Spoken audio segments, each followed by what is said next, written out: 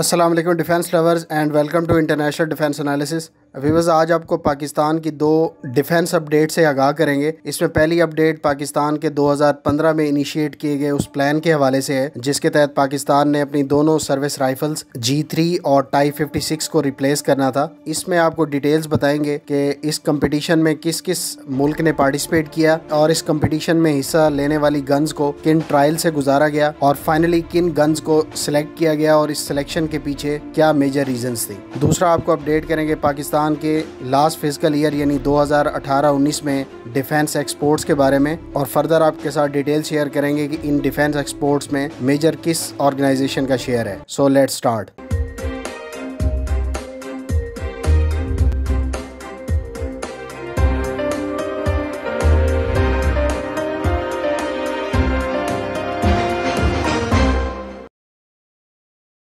Pakistan army की तरफ से जुलाई 2015 में यह अनाउंस किया गया था कि पाकिस्तान अपनी आर्म्ड फोर्सेस के लिए असॉल्ट राइफल्स को रिप्लेस करना चाह रही है और इस अनाउंसमेंट में ये जिक्र किया गया था कि पाकिस्तान G3 और टाइप 56 असॉल्ट राइफल्स को रिप्लेस करेगी। इस अनाउंसमेंट के तहत मुख्तलिफ ममालिक की 15 से ज़ायद कंपनीज को इन्वाइट किया था कि वो अपनी राइफल्स के साथ इस कंपटीशन में हिस्सा लें। इस कंपटीशन में ट्रायल्स में पार्टिसिपेशन के लिए जिन मेन कंपनीज को इन्वाइट किया गया था उसमें इटालियन बेरेटा, रशियन क्लाशनकोव, सिग्सार और MKE के टर्किश ऑर्गेनाइजेशन, जबकि चेक रिपब्लिक की ब्रेन और सर्बिया की जस्तावा आर्म्स, जर्मनी की हैकलर एंड कोच और साउथ कोरिया की हैनवा के अलावा south African डेनल land system, American Colt, Austrian stair companies ने अपनी अपनी गन्स ट्रायल्स के लिए पेश की। इस कंपटीशन में जो मेजर गन्स मुख्तलिफ ममालिक ने प्रेजेंट की उसमें लीडिंग FN स्कार जो कि बेल्जियम ओरिजिन की असॉल्ट राइफल है, इसके अलावा इटालियन बेरेटा कंपनी की ARX 200, चेक रिपब्लिक की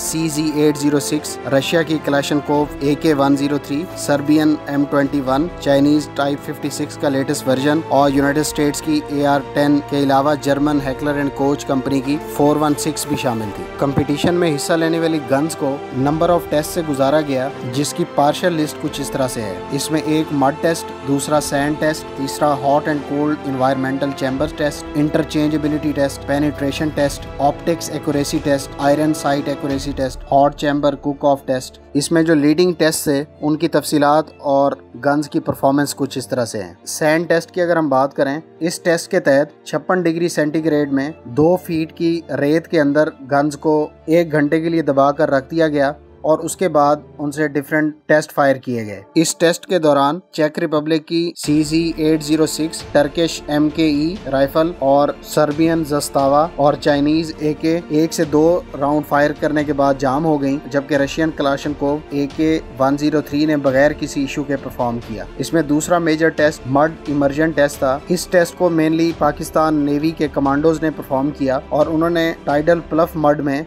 गन्स को मुकम्मल तौर पर मड में कवर कर दिया। जब कुछ देर के बाद गन्स को निकालकर उनको टेस्ट से गो थ्रू किया गया तो इसमें भी एक मरतबा फिर AK103 ने बगैर किसी इशू के परफॉर्म किया, जबकि दीगर गन्स 2 से 3 राउंड्स के बाद जैम होगी, जबकि US वेपन कोई एक भी राउंड फायर ना कर सका। तीसरे मेजर टेस्ट में एक्सट्रीम क्लाइमेट टेस्ट था। इस एक्सट्रीम क्लाइमेट टेस्ट में 60 डिग्री सेंटीग्रेड पर 12 घंटे के लिए तमाम वेपन्स को रखा गया। इसके बाद इनसे 360 राउंड्स फायर किए जाने थे, जबकि दूसरे सिनेरियो में -40 डिग्री सेंटीग्रेड में 720 राउंड फायर किए जाने थे। ताहम इन दोनों कंडीशन में AK103 ने बेस्ट परफॉर्म किया और ये सेम सिचुएशन सैंड टेस्ट के अंदर भी रही, जहां पर 56 डिग्री सेंटीग्रेड में 2 फीट की गहराई में रेत में 1 घंटे के लिए तमाम वेपन्स को रखा गया और उसके बाद इनसे टेस्ट फायर किए गए। अगर ओवरऑल इन 11 टेस्ट के रिजल्ट देखे जाएं तो इसमें सबसे बेस्ट बेल्जियम की FN स्कार ने क्वालिफाई किया। ताम एक्सपेंसिव होने की वजह से इस गन को बाद में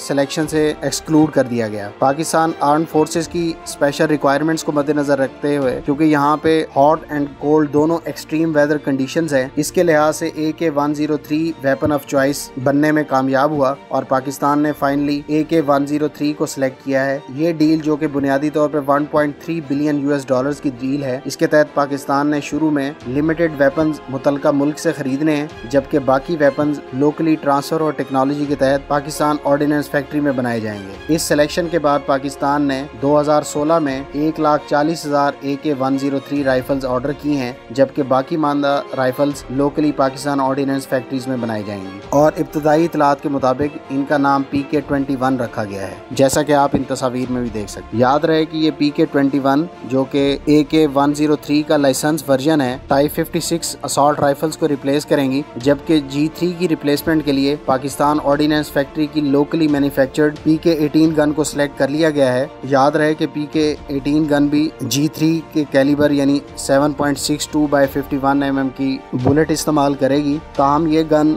गैस ऑपरेटेड गन है, जबकि G3 एक ब्लो बैक गन के तौर पे जानी जाती है। ब्लो बैक और गैस ऑपरेटेड गन्स के हवाले से ये फुटेजेस आप देख सकते हैं। ब्लो बैक गन में फायर करने वाले शख्स को धचका मिलता है फायर करने के बाद, जैसा कि आप इस फुटेज में भी देख सकते हैं।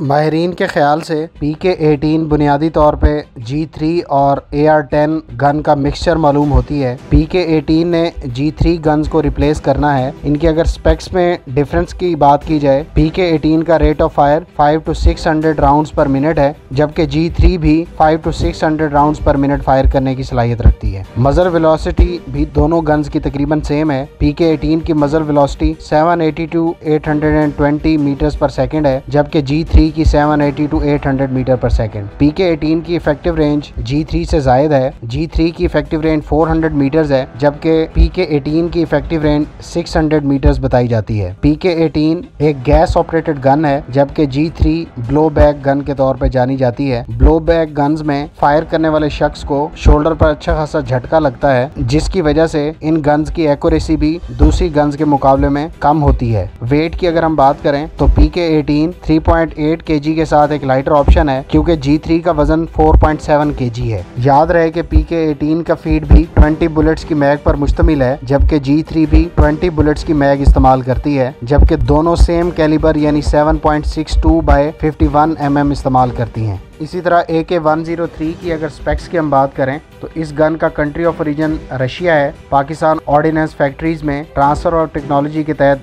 लोकली बिल्ड करेगा। ये गन जो कि 2001 से इन सर्विस है, 3.8 kg वजन की हामिल है, जबकि इसकी कॉट रेट 7.62 by 39 mm है। इस गन का रेट ऑफ फायर 600 राउंड्स पर मिनट है, जबकि मजल वेलोसिटी 715 मीटर पर सेकेंड है। इसी तरह इस गन की इफेक्टिव रेंज 500 मीटर्स है, जबकि इसकी स्टैंडर्ड मैगजीन 30 बुलेट्स पर मुश्तमिल है। दूसरी अपडेट आपको देंगे पाकिस्तान की डिफेंस एक्सपोर्ट से मुतालिक। जेम्स डिफेंस के मुताबिक पाकिस्तान की लास्ट ईयर यानी 2018-19 की डिफेंस एक्सपोर्ट्स का हुजम 212 मिलियन US रहा है। याद रहे कि इस 212 मिलियन US में major share Pakistan aeronautical complex का रहा, जिसने 184.38 मिलियन US की एक्सपोर्ट्स की, जबकि दूसरे नंबर पे Pakistan ordinance factories 7.13 million US के साथ, और लास्ट में थर्ड नंबर पर हैवी इंडस्ट्रीज टेक्सला ने 1.29 मिलियन US की डिफेंस एक्सपोर्ट्स की। हम उम्मीद करते हैं इस इन्फॉर्मेशन से आपके नॉलेज में इजाफा हुआ होगा। आप हमारे चैनल को सब्सक्राइब करें, हमारी वीडियोज़ को लाइक करें और अपनी आरा से हमें आगाह करते रहें।